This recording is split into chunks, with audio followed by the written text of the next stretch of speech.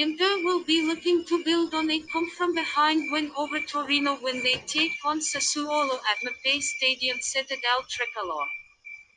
The Nerazzurri showed character in their last league match, with Lukaku and Sanchez impressing in the second half.